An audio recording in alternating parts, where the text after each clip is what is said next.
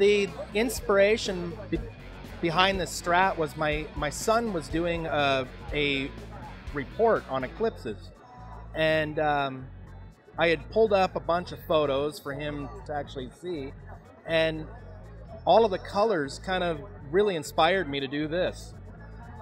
I wanted to have all of the finish be a flat finish. I've been seeing a lot of cars recently that have a matte finish to them, and also a matte metallic finish.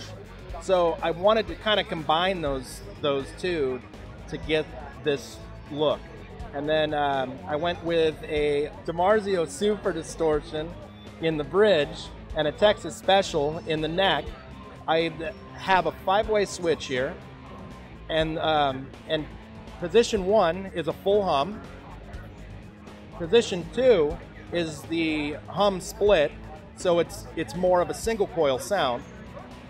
Position 3 would be the full hum plus the neck. Position 4, you get the split hum and neck, and which actually gives you a little more of a Telecaster type of a tone. And then all of the way up is just the Texas Special neck pickup by itself.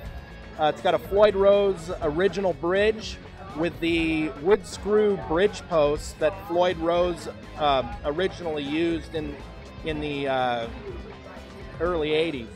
It's got a big peg neck, which I've always loved because it's so recognizable as the Fender peg. And then I hand stained the neck orange to match the orange burst in the body. Now that I have kids, a lot of what I do is based off of things I do with them, or things they're into, like any of the toys they play with, board games, computer games, stuff like that. There's a lot of really cool colors and concepts you can pull from that to put into this.